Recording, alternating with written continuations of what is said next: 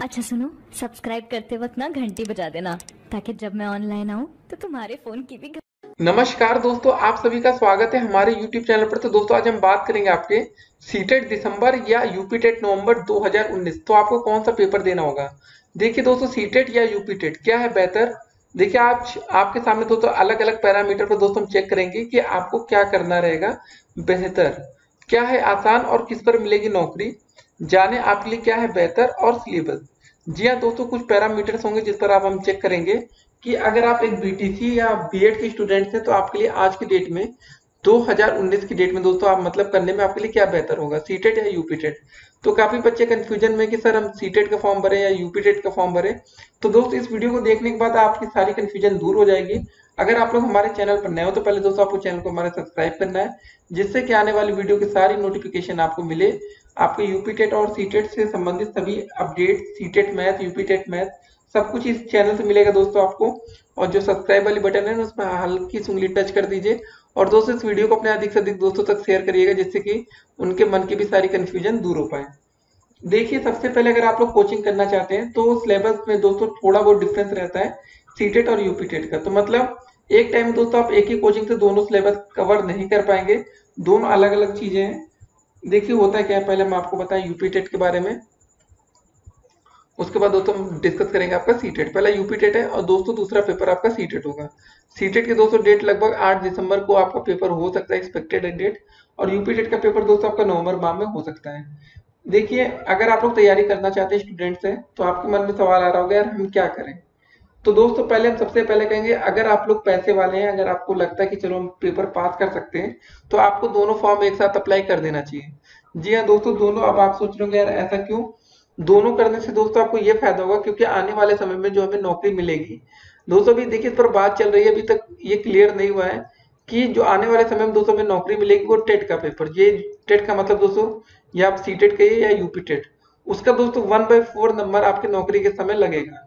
जी हाँ दोस्तों, अभी तक सुपर टेट का जो पेपर होता है, सुपर टेट का पेपर दोस्तों होता है दोस्तों, उसमें हमारा 60% अंक नौकरी देते समय सरकार लगाती है कि अगर आपको नौकरी चाहिए तो कम से कम आपका सुपर टेट का 60% अंक होना चाहिए। तो दोस्तों अगर उसमें आपके मान लेते नंबर कम आते हैं तो आपका पास एक ऑप्शन होगा टेट का। दोस्तों अगर मान लेते कल को आपका यूपी टेट में, सुनिए सब समझिए इस बात को पहले, यूपी टेट में कल को दोस्तों आपके 100 नंबर आ जाते हैं और सीटेट का दोस्तों आपने पेपर दिया तो उसमें अगर आपके 120 नंबर हो गए, तो उस हिसाब से दोस्तों जब आपको नौकरी वाला फॉर्म अप्लाई करना होगा तो आप लोग भाई सिंपल सी बात है सीटेट का फॉर्म डालिएगा कि सीटेट आपने कर रखा है। क्योंकि जिसका नंबर ज्यादा होगा उसी की बेस पर अगर आप नौकरी लेंगे, अगर 1/4 लिया जाएगा दोस्तों, तो इस बात को समझिए पहले। 120 का 1/4 कितना हो गया, देखिए यह आ गया आपका 30।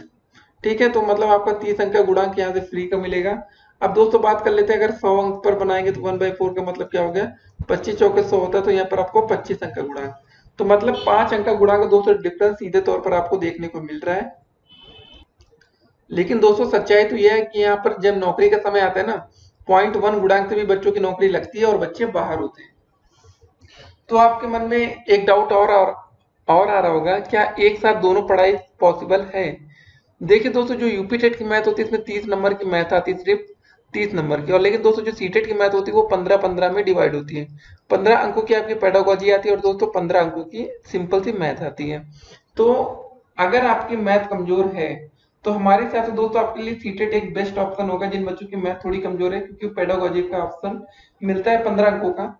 लेकिन दोस्तों हर बार सभी बच्चों को यही लगता है कि यूपी टेट का पेपर आसान आता है, तो इसलिए दोस्तों ये आपका पेपर आसान लगता है कि भाई ये यूपी लेवल पर पेपर बनता है। और जो आपका सीटेट का पेपर होता है वो केंद्रीय लेवल पर बनता है, मतलब सेंट्रल लेवल पर। तो थोड़ा डिफरेंस तो आपको देखने को मिलेगा ही ना। लेकिन दोस्तों जो इस बार का सीटेट का पेपर आया था वो सीटेट जुलाई 2019 का, तो वो पेपर काफी आसान था। तो दोस्तों इसीलिए बात हो रही है कि जो आपका सीटेट दिसंबर का पेपर होगा या यूपीटेट नवंबर में, तो पेपर दोस्तों कोई ज्यादा कठिन नहीं आने वाले। तो आपको जो तैयारी करना है वो प्रॉपर तैयारी रखनी है, जिससे आप लोग दोस्तों पेपर बहुत ही अच्छा आप कर पाएंगे।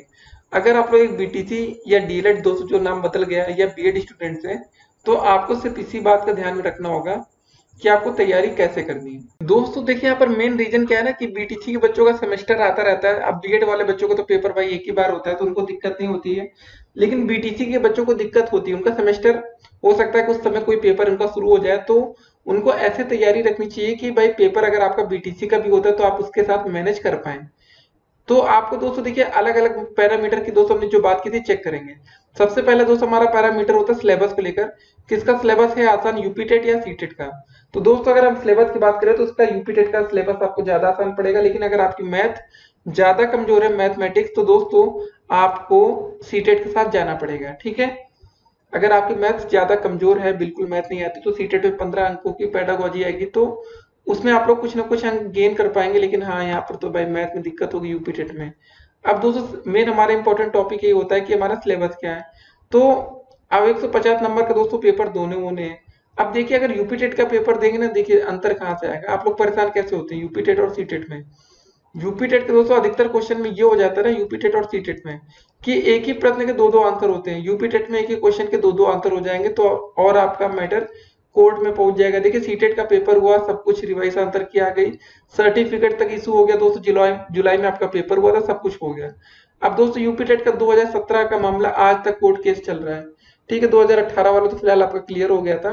तो दोस्तों ये चीजें होती हैं आपके कि यूपीटेट और सीटेट में दोस्तों ये डिफरेंस क्रिएट होता है। अगर आप सीटेट कर लेंगे तो भाई आपका जो रिजल्ट आएगा जल्द से जल्द आ जाएगा, तो उसमें आपको किसी भी प्रकार की टेंशन लेने की जरूरत नहीं पड़ेगी।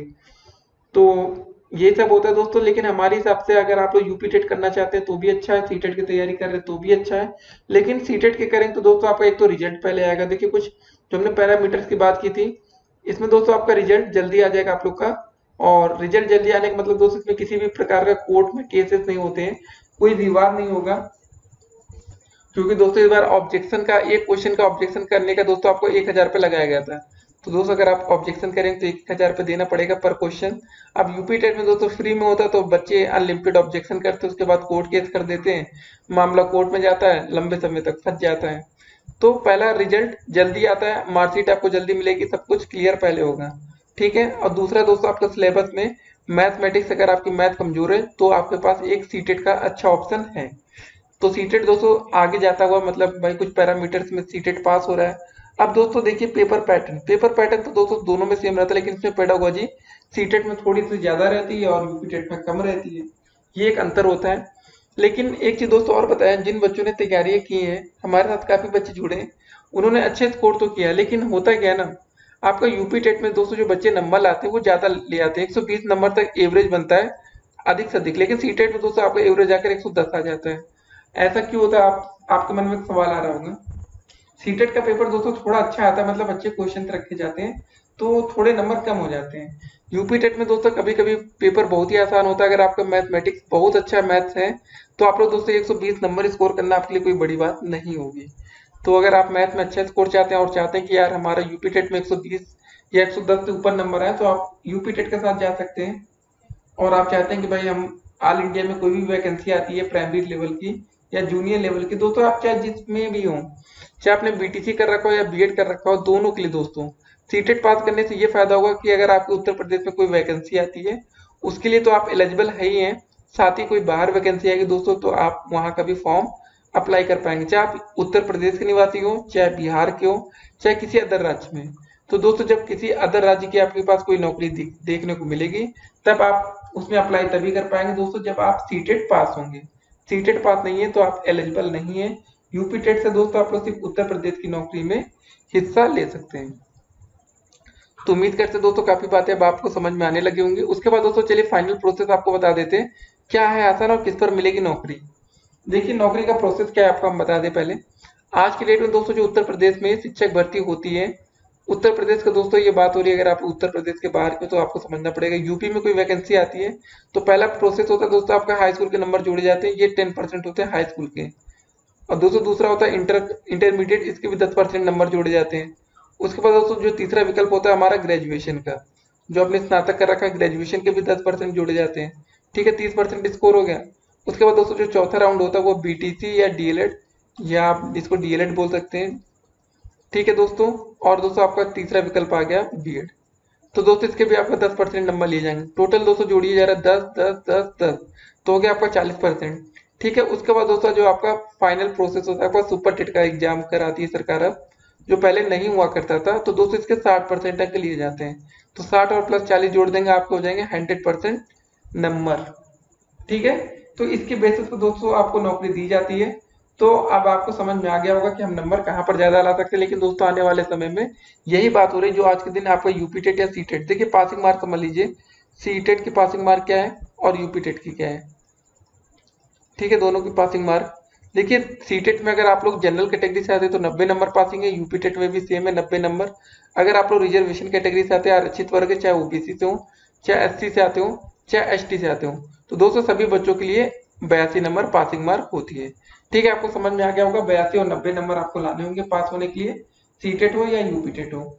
ठीक है, लेकिन दोस्तों सीटेट में अगर आप लोग ये देखिए आरक्षित वर्ग से आते हैं, ओबीसी, एससी और एसटी से, अगर दोस्तों आप उत्तर प्रदेश के जैसे निवासी, यूपी में कोई वैकेंसी आती है तब तो आपका आरक्षण काम करेगा।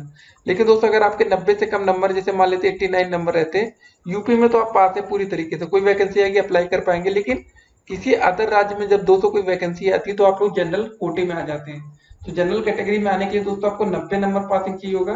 तो इस बात को भी आपको ध्यान में रखना है कि अगर आप सीटेट की तैयारी कर रहे हैं तो 90 से कम की बात में सोचना ही मत आपको।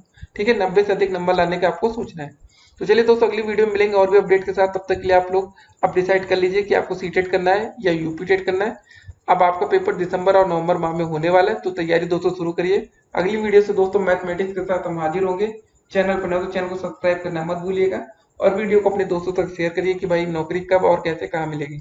ठीक है, फिर मिलते हैं।